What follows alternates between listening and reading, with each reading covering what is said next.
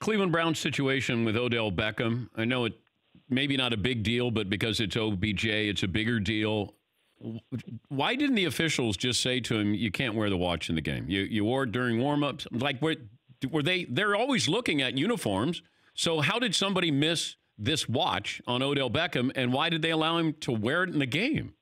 Well, I'm assuming they didn't notice it. You know, guys wear wristbands all the time, and it may have just been something that just wasn't noticed by anyone. They've got employees who check uniforms for compliance before the game.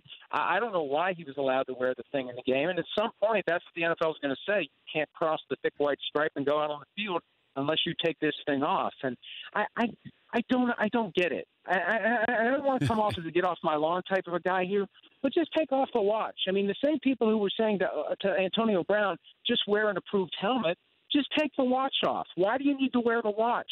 You don't need to know what time it is. You're not late for your plane. It's not leaving until the rest of the team is there.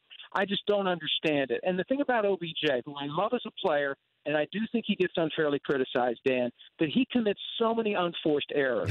He just doesn't, he wants the attention, but he doesn't want that thing that goes along with the attention, which is scrutiny. He wants attention on his own terms, and it doesn't work that way.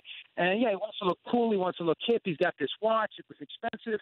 But you don't need to be wearing it. If the NFL is telling you not to wear it, just take the damn thing off. Wear it after the game. Well, he wanted everybody to notice it, and he got what he wanted. Now, if you're the NFL, you say, all right, you slip this one by the goalie here. We're gonna keep an eye on you here, and you can't wear it. And if you do, because he probably, whatever the fine is, is this something where it's just a uniform violation and it's a standard fine, or is this a safety violation? Well, they're claiming it's a safety violation because it's a hard object. Now, never mind the fact that every player on the field is wearing a hard object called a helmet, but at least there's a reason for having a helmet. And that was a point he made about knee braces. Hey, guys are wearing knee braces. They're hard plastic and metal. Yeah, but there's a reason for wearing them. There's no reason to have a watch on, and at some point you just have to relent. And I really do think the way the NFL handles its uniform violations, the fines get higher and higher, and eventually they will tell you you cannot play if you refuse to take that watch off. And I can't imagine at that point him refusing to take the watch off. But hell, after everything we've seen with Antonio Brown last month, who the hell knows what anybody's going to do anymore?